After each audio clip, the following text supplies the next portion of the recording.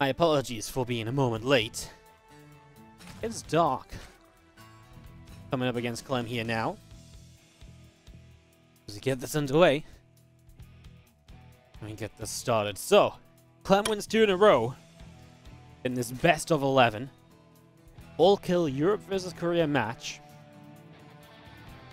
Like I say, if this is on YouTube, this might be the start of the next video along. It might not be, but this is probably part 2 by now, if this is on YouTube, so. Best of 11, there was probably a part 1 before this. And yeah, it's been a fun set of games so far. If you're watching live on Twitch, then you don't have to worry about parts. You either watched from the start or you didn't. But obviously, VODs will be available on the channel and on the YouTube as well. YouTube.com/WardiTV helps out a whole bunch if you check on over there and sub up and stuff and watch some videos.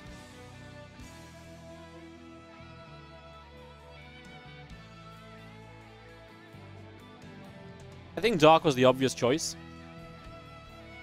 Dark's had a really good winning streak against Clem lately. Like a really good winning streak. He picks Hardwire. We'll see what happens. I was just going to be seeing the game setting up. This is on Central, right? So at least the server preference is in favor of Clem. And obviously if you win this, then we expect Rogue to come out. Each team does have 2 revives. That's how the best of 11 works. You have to revive different players. Apparently you don't have to use all of your players before you revive. So it is possible that Dark loses here and they revive Dark and he plays again, but I honestly, I think you should use all your players before you revive, right? I think that's a lot of the time. I mean, I feel like that should have just been the rule in the first place anyway, but yeah. Alright, well, Ripper comes across the map, and a lot of the issues that Clem's been having with Dark is that he just can't really deal with Dark suddenly just coming across and just being super aggressive, like a lot of units all at once. And I almost wonder if at this point Clem's got a little bit of a mental block against Dark as well. You know, Clem, has been very vocal in the past about how, you know, to play Terran well, you've got to be very confident, and we've always said that Clem's a very momentum-based player, right? So, in that regard, I kind of wonder if you've lost so many maps in a row against Dark now, do you just kind of, you know, do you have the confidence to play your game? Do you just worry too much? Does that have a big impact? I think it really does. I think it really, really does have quite a sizable impact, so. Just going to be seeing our Reaper coming around, Link Speed coming through, a couple of Hellions about halfway done. And yeah, maybe time to, it would be a good time to redeem yourself if you want to make a point, make sure your TvZ is still good, be like, okay, I can take down Dark, then Rogue back to back. That'd be a pretty good statement to make. See what happens. You see a few Hellions still just producing off that factory to begin with here. Starport is swapping over toward the tech lab as well. It's just making some moves. I'm just going to be seeing our drones continuing up. Marine's just going to push the Overlord away. Viking is going to pop out and go over there as well. And yeah, just button the cloak up. We'll see if he wants to keep it. I wouldn't be too crazy to keep the cloak. Right, I mean, that's pretty normal, actually, to keep Cloak going after you, you know, with a Viking first, and then you just go Banshees after. And at this point, you've really pushed that Overlord away already, so, you know, at this stage, you're really going for, like, a massive fake out. Like, what other scout is likely to come back in? So if you were going to cancel Cloak, you would have done so by now. So it is going to be Banshees on the follow-up from Clem. Makes a lot of sense against Zerk, who plays a lot of Roach openings, but right now, double upgrades are going to be setting up, and Dark is just getting himself ready to upgrade in this game as he comes out of a supply block here from that Viking getting a first kill on the left-hand side. And otherwise, he's still building Overlords, by the way. Jeez, he's going to have a lot of OVs here. And a lot of free supplies. He does start up droning, and we do see a chance for another Creeper Jimmer.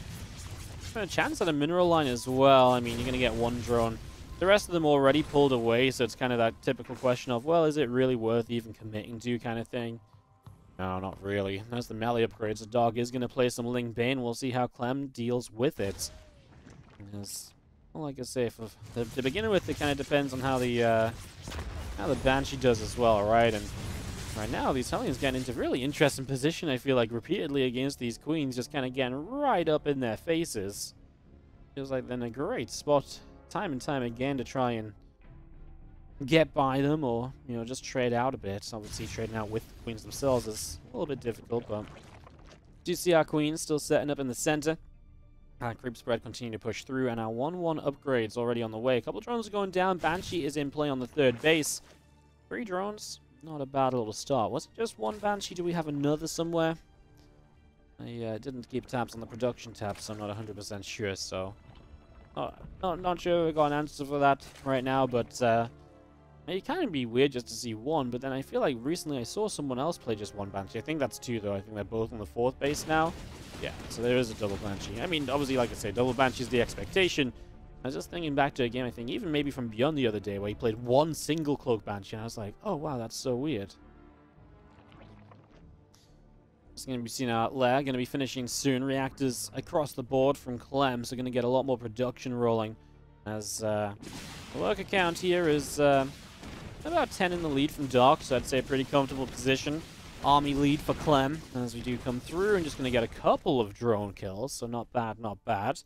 Getting rid of a few of those, and just going to be seeing still a lot more links coming out. Our banelings continue through, and the melee upgrades still coming into play, with our baneling speed starting up over on the baneling nest. Banshees are back down. Left-hand side, and now working through the middle of the map as well, as we can come all the way through the center. Just going to be seeing our armory is about halfway done. Factory is building up. And a couple of medevacs building as well here. All of that continuing to settle down so far.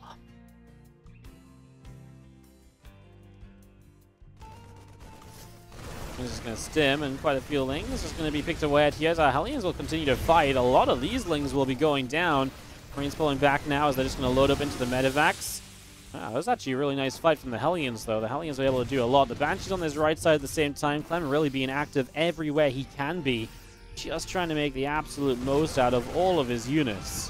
Which is just very typical of Clem, right?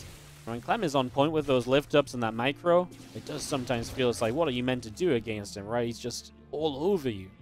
Wow, look at this. 36 lings dead, and Clem lost a couple of Hellions or so.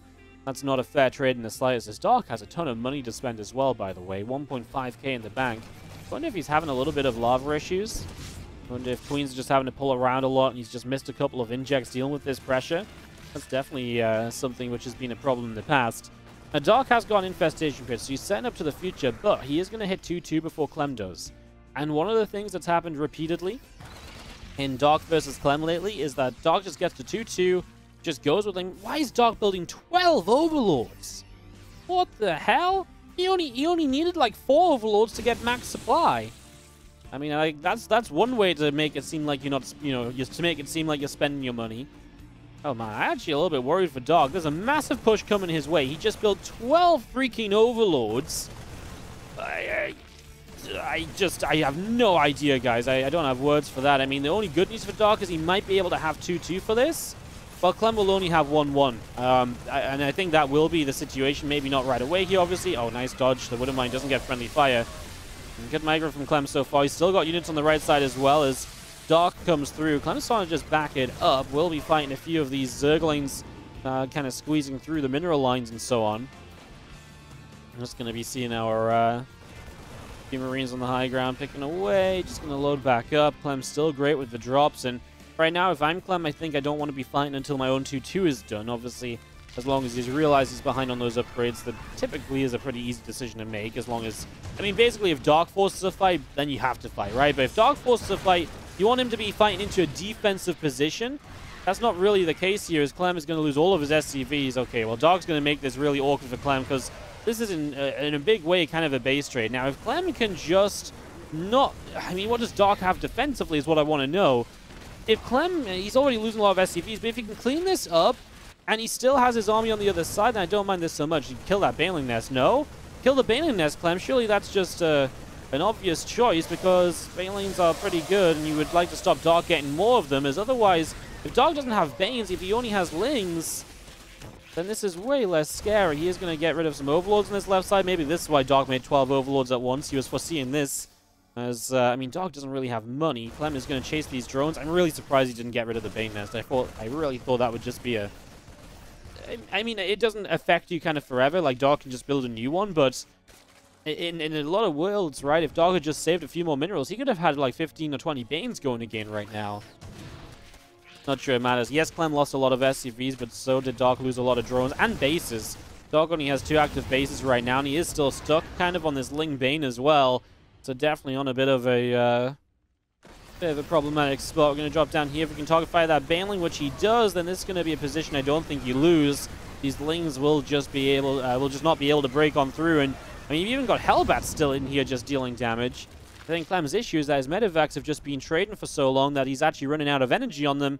But it seems like Clem has enough. And, well, Korea sends out Maru, Europe sends out Clem. And what do you know? You get into a position where, well, basically we get tied up. Turns out the Terran players on each of these teams are pretty freaking good. Rogue, of course, still lies in wait and revives on either side. So this has really turned into a heck of a series at this point. As we just have a 50 supply lead.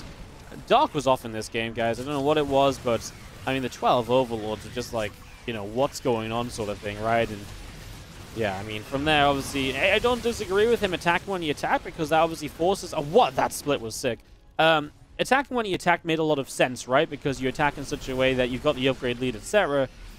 It was actually just before then he was already in so much trouble that it didn't really matter, per se, what he tried to get done next. So, yeah, a little rough as we just see Banshee being parasitic bombed. I mean, if that's a summary of Dark's game, it's a pretty good summary of just why he's not really winning, right? I mean, parasitic bombing a lone Banshee is probably not the ideal situation. And it's still alive, just killing drones after as well. As Clem is on the mineral line on the top side, that's where the extra drones are going down. Target fires that single Baneling. Widowmine shot is good on the Lings, and again, Lings just can't really fight this. Even if the medevacs don't have a ton of energy, there's still enough energy there, and there's still just enough Marines that's just not a good fight. Couple Marauders left on the ground. Dark types GG, and it goes 3-3. Europe vs Korea in this Olimoleague. Clem taking this and tying it up. Wow. Well, that is just exciting, guys. Oh, something changed. Oh, they just took it off. No! They had the player names on, and they just took the player names off. Yeah. Alright, bottom left is Clem. As you don't have much of a choice here, you have to play on this map now. That's just a factor. That's just a thing. So, yes, you have to play on this map. And yeah, we kind of just go from here and we see what happens, guys. See how this goes down. Map number 7. So if this was a best of 7, this would be the ace match. But again, after this, teams will have to revive players. Each team can revive 2 different players to make this a best of 11. And yeah, kind of exciting. We really have got a series on our hands thanks to Clem bringing it back, since Maru initially was just destroying people.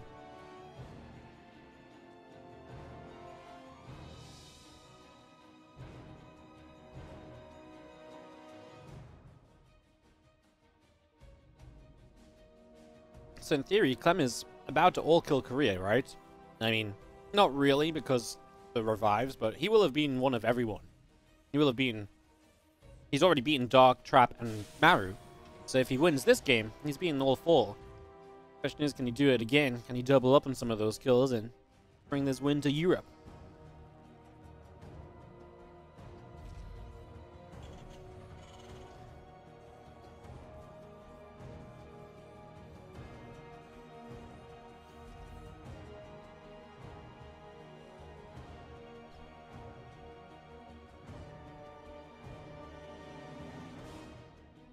Match gas and pool, nothing weird from Rogue. Obviously, I think the maps were initially, a lot of the maps were picked by the European guys, but definitely sending Trap out on Blackburn set up to have Hardwire, then Glitter and Ashes for the ZVTs against Clem potentially. And so Glitter and Ashes still being here as the final map. Game 7 was always going to be on Glittering once Hardwire was picked for map 6. So even if Dark won, they were probably going to be pretty happy to have Dark on Glittering against whoever gets sent out next. So like I say, earlier in the series, using Trap on Blackburn to leave Hardwire and then Glitter, and I think made a lot of sense, and that really helped out. Nice for Clem to break his map losing streak against Dark as well, by the way. because that was getting a little bit out of hand. And it did in such convincing fashion, too. That was a very one-sided game where, honestly, Dark looked a bit flustered and looked like he was making mistakes, too, to be fair.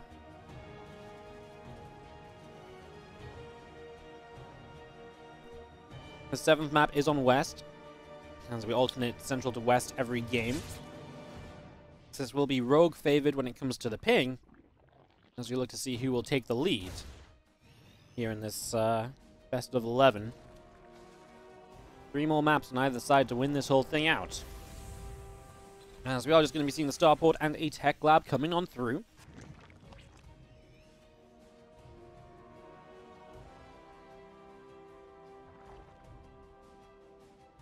Couple of extra Hellions still on the way. Link speed is still coming up as well. It's just getting this all a-rolling. No real surprises here just yet, right? I mean, no surprise to see a 3C seal for 1 gas. That's pretty standard given the size of the map. Everything really has been very just normal at the moment. This little grenade goes down, pops the queen around.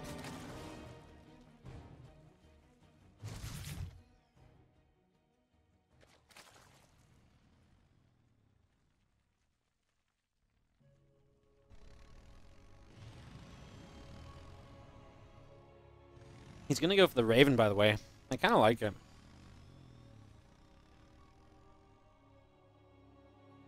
The Raven is something that Clem uses every now and again. I feel like it's a cool build to mix in. Rogue's going to scout it right away. He's going to try and hide the Raven here, but Rogue should be watching. Tries to fake cloak. Yeah, I mean, really hoping that Rogue makes a mistake. Clem trying to dive at the front, but the Lings just about block off, and the Spore goes down. Oh, so the Hellions end up losing out big time. Nice attempt from Clem, but really good defense from Rogue. Just filling the gaps perfectly and, yeah, making sure those Hellions were not allowed access at all. Yeah, 3 Hellions. He gets 10 Lings and a drone. Yeah, so the Raven generally as well. The problem is you usually with the Raven want to go up to like 10 Hellions or so, because the Hellions are meant to then scuffle with the Queens a lot. The Raven can drop order turrets. Now that he's lost a few Hellions, you see this Raven just going to go behind mineral lines. That might just be the plan instead, just to change it up a little bit even. And I don't mind changing the plan. In fact, I think changing the plan is probably a pretty good idea, right? As I think initially you probably weren't going to do that well with the Raven and the Hellions now that you've lost the Hellion count. So, yeah, I mean, Clem just adjusting based on what happens in the game. And Raven can still be annoying. You can see Rogue responding well, though, putting, you know, units in the right places, Queens and Spores where they need to be to defend initially.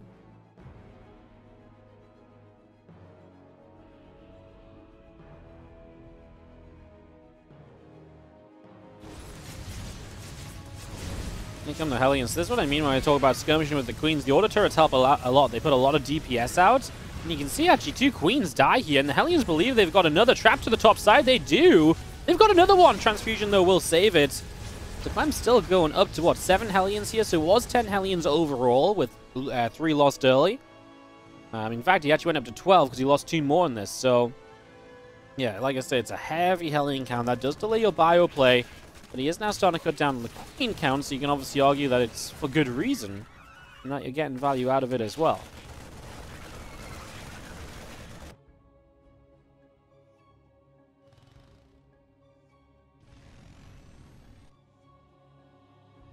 Well, the upgrade's still coming in. Baneling Nest is coming through as well.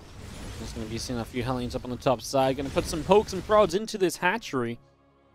As down on the south, we're going to see our Lings just going to make their way forward. And, uh-oh, they're going to get straight in. The run by. Oh, and Clem needs to pull back to deal with this. This is painful. I like that he pulls his SCVs towards where his units are going to reinforce from. That obviously just helps out. Oh, no, the Widow Mine!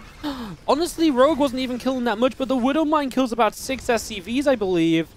Oh, that Widow Mine actually killed more than any of the Lings. Honestly, it wouldn't have even been bad for Clem killing that many Lings for basically free. The Widow Mine at least makes it a little bit better for Rogue. You can see Rogue only actually killed 1 SCV, but Clem killed 6 of his own SCVs because of the Widow Mine friendly fire. Oh, wow. That's unfortunate, as Clem does have a good army supply lead right now. Big map, though, as those beeps, by the way, those are on our Observer's PC, by the way. That's not on my PC, for sure. So it's whoever is providing the clean feed. Well, Maddox is providing the clean feed. You guys probably know him. He's a Korean caster. Casts a bunch of events. Has run some events that we've been part of as well before. But that was on his side, I think. So just letting you guys know, not to worry. Your PC's not disconnecting or something.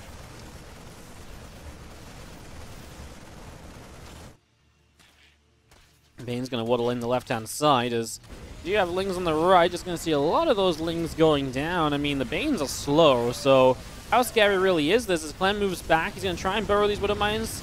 Let's see if they... Oh my god, they actually are going to blow up on the Zerglings.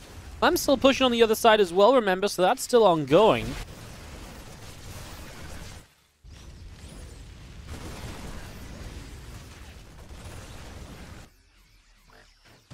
And we still push through. Marines on the top side, going to try and get rid of this hatchery. That's what they've been going for throughout this. There is one Widow Mine on the top side still. Unburrows, reburrows. Now we'll just connect on a Queen, if anything, and obviously that will just be damage that can be transfused up or so. Okay, well, this hatch survives, but look at the supplies. Rogue is struggling on Army as the Raven comes back in, gets a couple drones. Clem is just... I mean, the fight across the map was just Clem trading so well. Gets so much value out of this. And from a series that honestly looked as though it was going to be a 6-0 for Korea, Clem has turned this entire thing around, and he's going to put Korea on some revives at this rate because he's got double the army supply. Back in for this hatchery. Gets it. Nice. Lift up, get out, done the damage, get away for now. Very nicely done.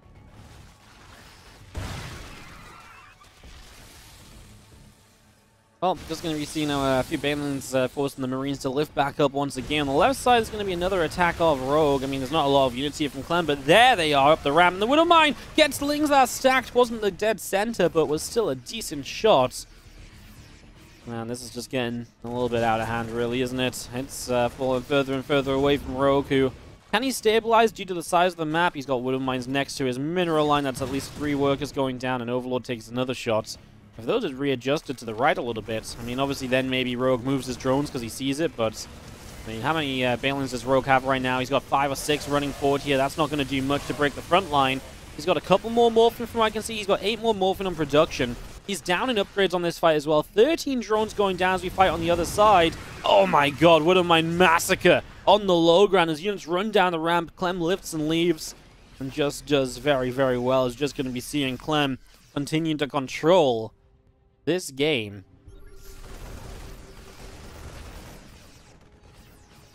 Oh, we're going to see more of these Marines around the right-hand side. Lings continue to get picked away out of Baneling target fired, and I mean, now you're trading with Hydras in the front lines against Marines. That's never going to be good. These Hydras don't have +2 carapace yet. They have no missile upgrades, so they're just not dealing that much damage. And these Medivacs are just going to keep healing here as well. Clem, 1, 2, and 3 Banelings as we expect. I mean, didn't even really need to target fire all of those because they were just coming to the front. As Clem is once again pushing up the left-hand side, and he's just, I mean, these trades from Rogue just were not good enough. He sent a lot of units counter-attacking across the map and just couldn't find what he needed. Clem will put Europe into the lead. Go Europe. Go Europe. All right, in we go. As we have in the top left-hand side, our blue Terran player is Clem, I'm assuming, because... Yes, it is. And in the bottom right, our red Terran player will be Maru. As we get this up and rolling here. See what's going to happen.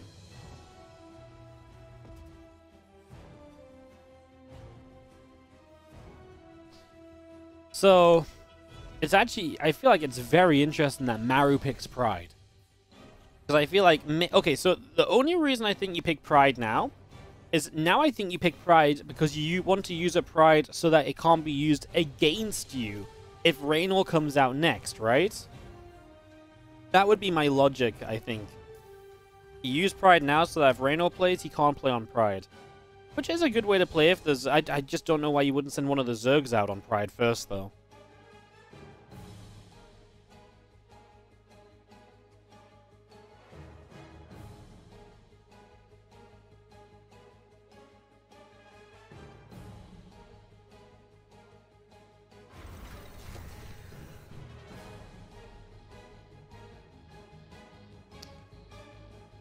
Alright, so let's see what happens as we get this going. Obviously, no proxy from Maru, so that's what went very wrong last time around when it came to the TvT for him. As they already played once in this best of 11, and that's where Clem started his win streak. And Maru proxy marauded while Clem in base 2-raxed. So you had Reapers across the map dealing damage, dealt with the attack, and did very well there. Yeah, I think, I mean, I guess if you send Maru out, you have to play on Pride, like I say. I don't think that's a choice. Because otherwise, Reynor comes out and plays on Pride after, and while he lost on Pride earlier, I'm sure he would be a little bit more aware. Second time around, apparently his ping is fixed as well, so a few things to look at in that regard as we settle down and we set up. Factory is about to pop here from Maru. Both players will expand at the same time. Both of them into a reactor as well, so pretty much just mirroring each other.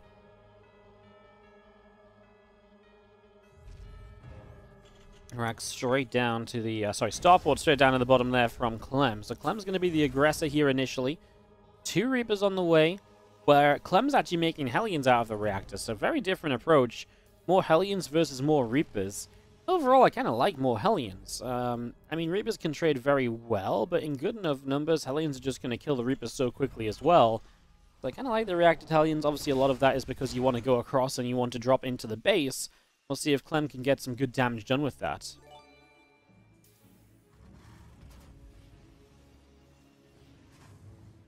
It's going to be seeing the extra Reapers continuing through.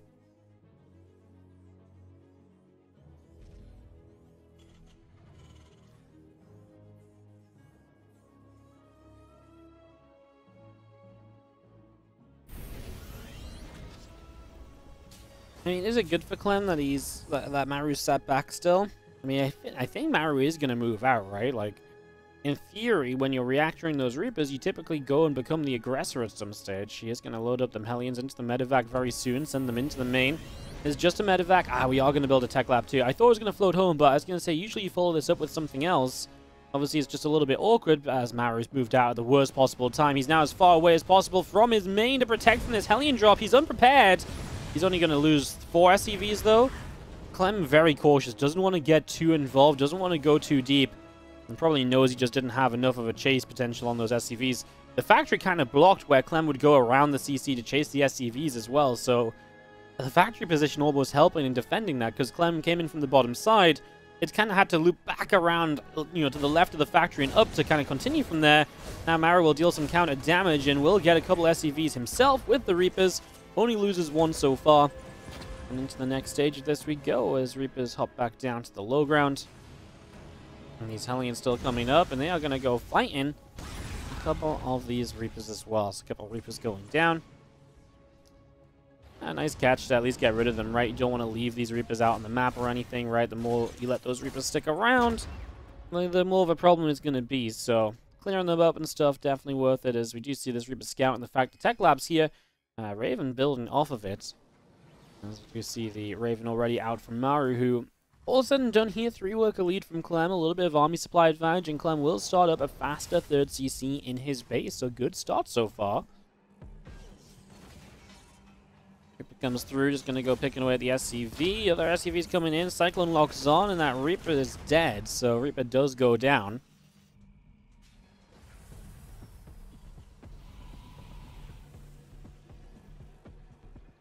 Ravens overhead, tanks continuing forward, just going to be seeing more of these Vikings continuing through here, and just going to be seeing another refinery taking on the natural as well.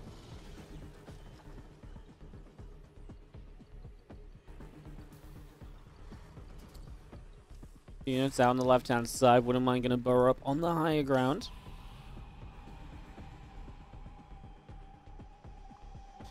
Marine's going to come through. The starport's still here, but I mean, it's not building anything anymore. I guess that's a nice bit of info from Maru that starport's kind of done. It is still weird, right? Because it's kind of this situation where now you don't actually have Viking production. But he does, because he built a starport at home, so he actually has a second starport already.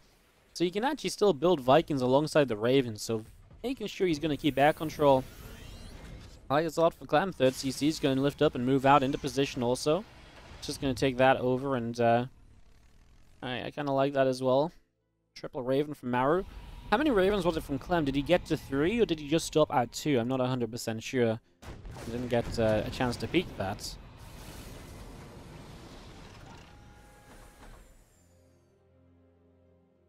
Hellions going to try and just dive in. Love this. I mean, you've just still got 4 Hellions. Why not make use of them? He stops to fight on the ramp. I feel like you could have just gone straight through for the mineral line, though. I mean, now he gave the Vikings a chance to land, and I don't know why he stopped to fight on the ramp. Maybe he was just afraid of what else was in here, wanted to take the guaranteed damage. Clem's, it's almost like cautious play, right, in a way, where it's like, oh, yeah, I kind of believe I can do very well. Oh, God, we're just going to hold a turret down, and we actually don't have right now. I mean, he didn't actually have siege tanks from Maru, so it was not a bad moment for Clem to move in. However, Maru does turn it into a much better fight. Now, Clem killed 2 of the Ravens of his opponent. He obviously got out-Raven, so that was a factor there as well. He's still got a Raven. He's, in fact, still got 2, so it's now 2-1. He will not have a ton of energy just yet, as he does get a lock on there. That's really good for him, actually. Can sit in range of that tank for a little bit and tries to keep it up. Oh, he's 1 shot away, and he loses the Cyclone. As the Cyclone from Maru gets a lock on. Pretty crazy bit of back-and-forth TvT micro going on here, as Vikings are going to fight Vikings. I mean, Clem lost a Raven there as well. He just had 2 Vikings still on the ground, which meant he lost that fight. So Clem, not adjusting to the current situation of the fight, is now going to lose a medevac as well. Maru narrowly loses a Viking, but just narrowly keeps it alive. Oof. Wow, that was pretty wild. It's just going to be seeing tanks continue to siege and pushing towards the watchtower here. Marines trying to take a step forward. I mean, Clem just happy to hold the middle of the map. I think what Clem will not be happy about is obviously that overall here he's starting to play a macro game against a Maru who we know is extremely good when it comes to longer TVTs. This is going to be difficult for sure as Vikings try and fight around that bottom side. Bit of back and forth, tanks and a Cyclone setting up.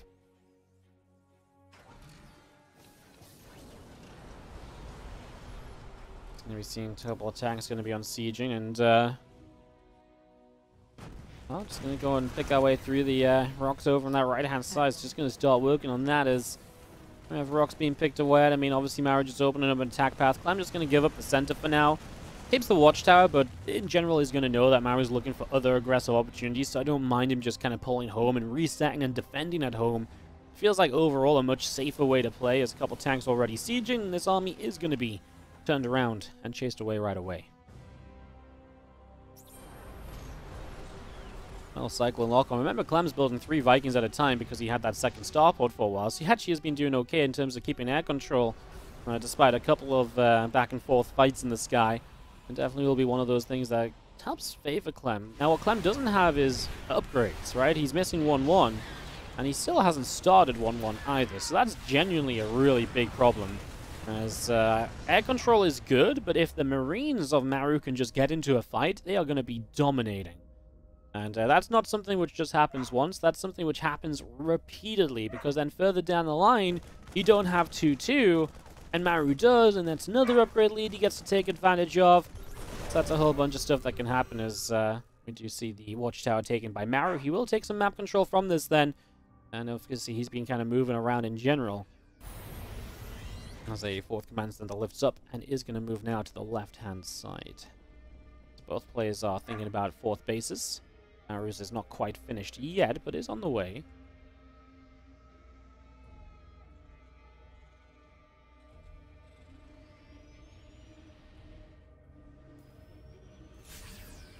The Marine's going to stem up and finds a few Marines out the front. They go down pretty much immediately. Going to get a actual potential. I mean, you're not going to kill the CC, right? But these are the sort of Marine fights Clem doesn't want to take because he's down on upgrades. I mean, a few Marines getting left behind is okay. I think Maru wanted to try and grab the Raven in amongst that. If he could have target fired that down, that would have been incredible usage of those Marines. You can see Maru's 2-2 lead is already establishing as well. And now Maru gets his own starports on the way up. So he gets starports 2 and 3. And so a lot of what Clem had in his favor, which was like the fastest second starport, that you could maybe argue is that, you know, that's why he's behind on upgrades. Well, that's now not really going to be a thing anymore, right? Those advantages are absolutely fading away here. Definitely a factor as our medevacs moving around different sides of the map here.